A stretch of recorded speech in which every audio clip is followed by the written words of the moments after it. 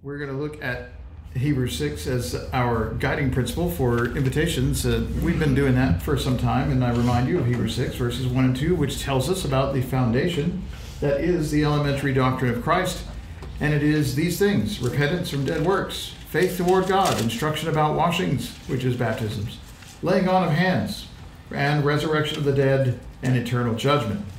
These are the six, foundations, the elementary things, the principles of the doctrine of Jesus.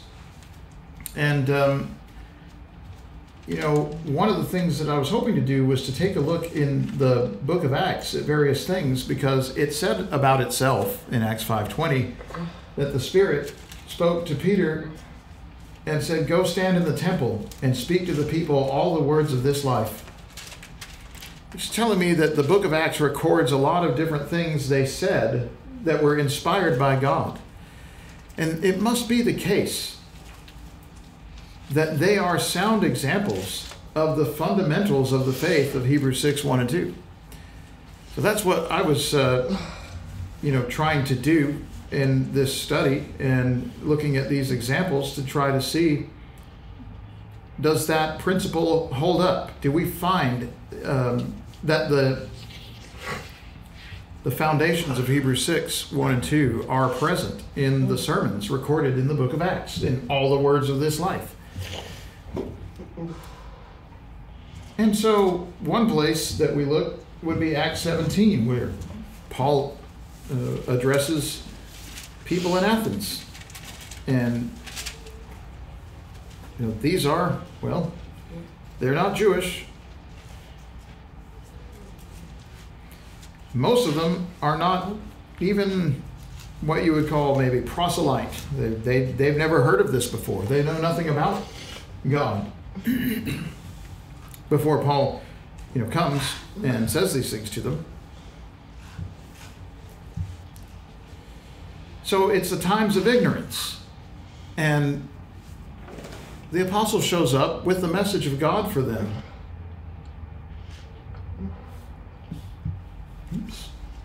Which is recorded for us in the 22nd down to the 31st verses of Acts 17.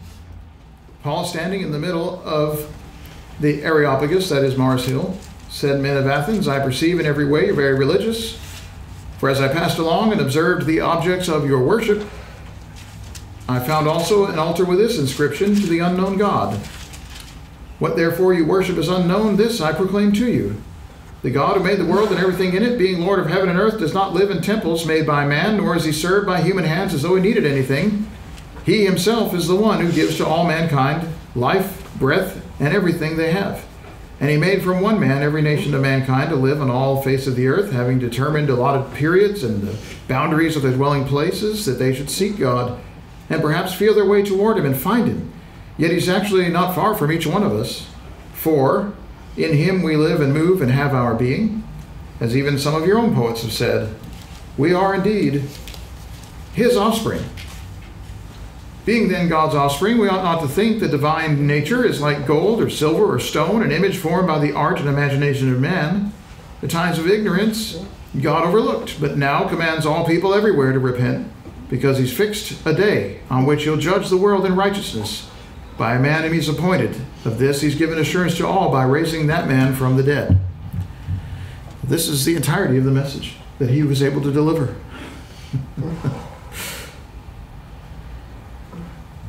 Well, the first thing we read in Hebrews 6 was repentance from dead works. Is that here? Well, if we look back at the first things that he said, one of the things he said at verse 22 is, "I perceive that in every way you are very religious." So you guys, religion is important to you. I can tell. But it's also the case that he's bringing them something that isn't what they've been doing. It's different. What is that? That's repentance from dead works. What they've been doing has not been effective. Now it's time to be effective. That's how you get down there in the 30th verse. The times of ignorance God has overlooked, but now commands all people everywhere to repent. So they are called upon to have that change of heart, that change of thought. They were living in all things very religious, but that's clearly not enough. They're called upon to repentance out of the times of ignorance. That's repentance from dead works. What they were doing was not effective. It was not accomplishing salvation in God. This is going to accomplish salvation. That's repentance. The other thing we read about in Hebrews 6 is faith towards God, that our trust is to be in Him, that we believe in God.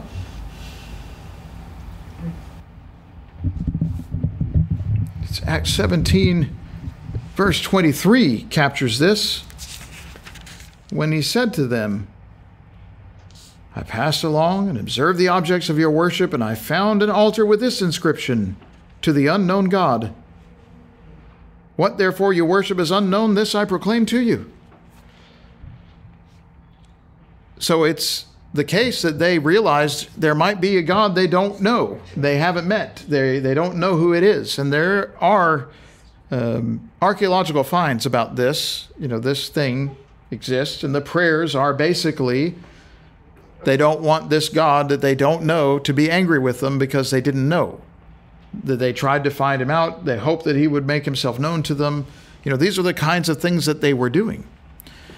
And I've heard a lot of people kind of mock this idea that it's just covering all the bases. In case we missed anybody, that's the catch-all. But I don't think so. I think if you're an honest person in ancient Greece and you know that the behavior of the Olympians is foul and nasty, then this has to be where you worship. Where else would you go? You know that there's something else out here that we don't know exactly what that is. I think the sincere people were worshiping there. I think that's why he called it out. And their prayer was to make God known to them. And here comes an apostle of Jesus Christ who says, what you worship as unknown, this I now proclaim to you. So let's get this directed in the right way. He also said about God, as he stood on the hill of Mars, hill of Ares, in the 25th verse, he is not served by human hands as though he needed anything. Faith towards God, as in, well, the trust has to be in him. He's the one who's strong. He's the one who gives. He's not served by us as though he were in need. It's the other way around. We need him. And the 27th verse, the reason why he set us up in the places and times that we live in is so that they should seek God and perhaps feel their way towards him. That is to say, grope in the dark and find him. And yet, he's actually not far from each one of us. So that faith towards God is saying we are set up to seek him. Yeah, maybe you didn't know him until now, but your desire to find him has its reward. And even, like he said, to grope in the dark, meaning you just will not be deterred. You will find God. If that's what you are doing in Athens and you're worshiping at the altar of the unknown God, your prayer has just been answered. That's what's happening. And he said, oh, actually, he's not far from each one of us. Now, in fact, the Greeks had their own poets, their own philosophers who said these very things. These are quotations that were ancient at the time that Paul showed up. These were already centuries earlier. In him we live and move and have our being, in verse 28. We are indeed offspring of the divine. These are quotations from ancient times, from ancient philosophers, not all of whom believed in the Olympians. Famously, Socrates did not believe in the Olympians. One of the charges against him when they put him to death was he did not believe in the gods the city believes in. And that was correct. He did not believe in them. He was one of those philosophers who would say, we don't want to tell the Olympian stories to our children because we don't want our children to lie and cheat and murder and think it's okay. So that's why they killed him, if you are wondering. That's why they killed him. A lot of philosophers would say things of this nature, and Paul has picked them and is quoting them, that what they said was true. We in him live and move and have our being. We are offspring from him, not from rocks or from Gaia. We are from God. And in the 29th verse, since we are then the offspring of the divine, we ought not to think that the divine nature is like gold or silver or stone, an image formed by the art and imagination of man. Once again, that's faith towards God. The truth of the being of God is not that he is formed by our imagination. We don't dictate the terms of God. He exists outside of us.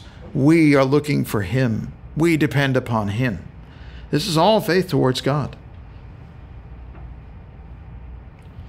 And again, at that 30th verse, remember he said, these times of ignorance God overlooked, but now commands all people everywhere to repent. And it's these times of ignorance that started back there in the 23rd verse to the unknown God. That's the same word, ignorant.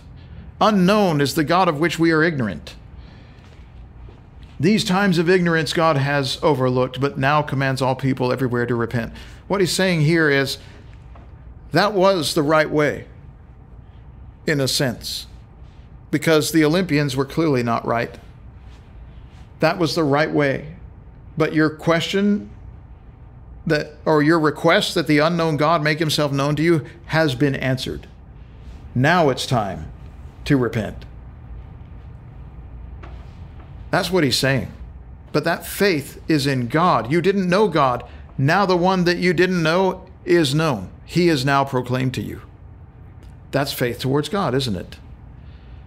And again, at the 30th verse, he did command all people everywhere to repent. So this is one of those places where you see in Hebrews 6, it talked about instruction for washings or baptisms. And somebody might say, well, Paul didn't mention baptism in Acts 17. Well, okay. He didn't directly mention it as quoted here.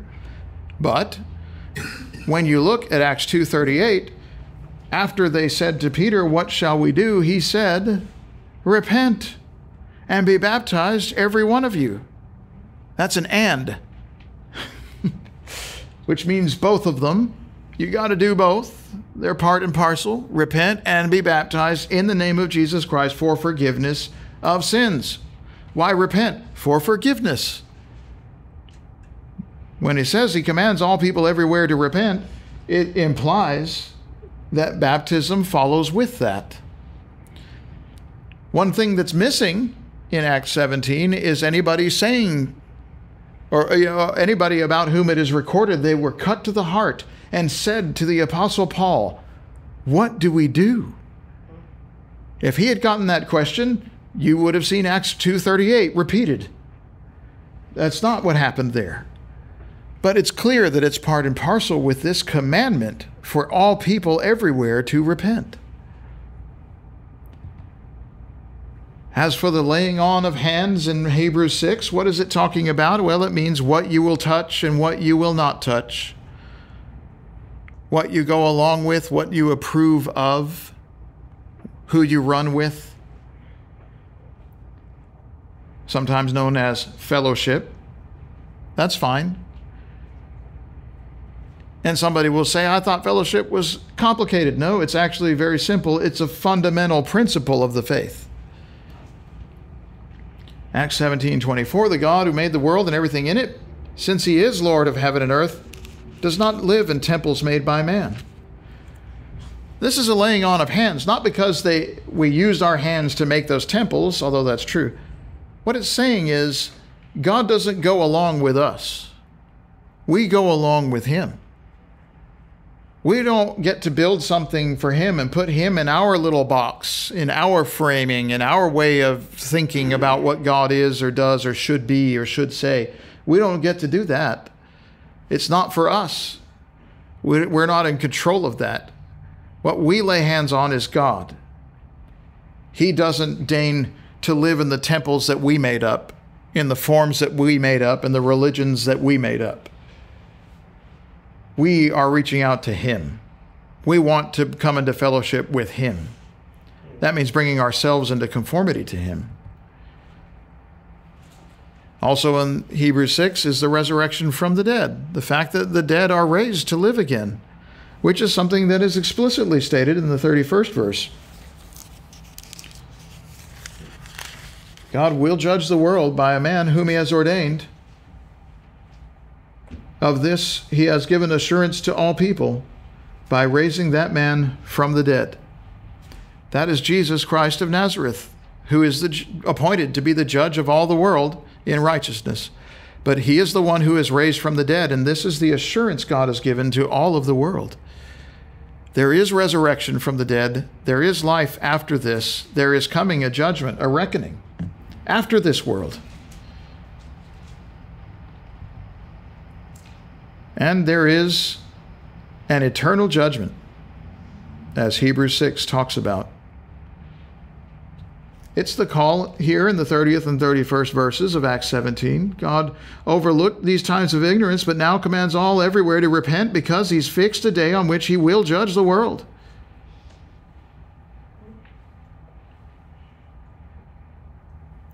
All people everywhere, on all the face of the earth, he had said earlier, he allotted us in our times and the boundaries of our dwelling. That is, wherever we live, in time or in space, that's all been predetermined by God so that we should seek the Lord. Everybody on all the face of the earth has a fixed day we are moving towards on which God judges in full justice. It'll be completely fair. That's the meaning of in righteousness. It's completely fair. It's not like before where somebody might say, well, we didn't know and there was no sign and there were no prophets here. Or God was working with Israel and we didn't hear anything. Well, that's not exactly true. As we mentioned before, many of their prophets, many of their philosophers told them, Olympians can't be right. That can't be God. But even so, granted, they didn't have those things. But now they're called to repentance. Now it's fair, because Jesus is proclaimed all over the world. The day of judgment is a fixed day, a day that we are moving towards. It's not like God is waiting for the right time to snap his finger and say, aha, now it's ripe, now it's ready. No, it's already determined. It's a time we don't know, but it's a time that God knows, and it's precise and it's fixed, and we're moving towards it. We're running out of time. Time is being spent. It's finite, and it's going away. But this is an eternal judgment, because a fixed day on which the world is judged is a fixed day on which time ceases to be, and that turns into a judgment that is without time. It's from then forward. That's existence. So yeah, I would say that all the elements of the fundamentals of the faith in Hebrews 6 are being applied, just like the Holy Spirit said to the apostles, all the words of this life in Acts 5:20. Everything that needed to be said was said. As part of this study, I've looked at several of the different sermons that were under this heading of all the words of this life. And what I'm finding is that all the fundamentals are present in some form or other in all of these sermons, but that they're present in differing amounts with differing emphases. And if you take, an account of what's there in Acts 7, I think the majority of it is faith towards God, which makes perfect sense when you're talking to a nation who knows nothing about God at all. They've never heard of God. They've never heard of Jesus. They do not have the scriptures. They know nothing. It makes perfect sense that the emphasis of the message to them would be faith towards God more than laying on of hands or instruction about baptism. the majority of that talk is about why God is the one in whom our faith should reside, and what he's really like and not really like. That makes sense. When you look at other sermons in the Acts, you see different emphases, different aspects of Hebrews 6 of those principles are being applied or emphasized based on what, who we're talking to and what their background is. And it all makes sense. But you do see all the elements present. That's what I found so far, is they're all present in some form. So hopefully we can bring those and they'll be encouraging to you. Appreciate your kind attention. And if you haven't obeyed the gospel, it's time to obey the gospel. Perhaps till now God has spared your life, but none of us has a promise of tomorrow. It's time to repent and to obey God. If you haven't put Jesus on in baptism for forgiveness of sins, it's time to do so. We have water prepared that you might do it. But this is based upon your repentance, your change of heart to serve God from now on. Are you a Christian who had previously set your heart to seek the Lord, but have since fallen away from these things? Well, repent. Pray God for forgiveness, and let us pray with you for forgiveness, that we might stand together and we might enter heaven together. If at this time you need the prayers of the saints, or you need to obey the gospel, do not delay. Obey God before it's too late. Let your need in the Spirit be known by coming to the front while we stand and sing the song selected.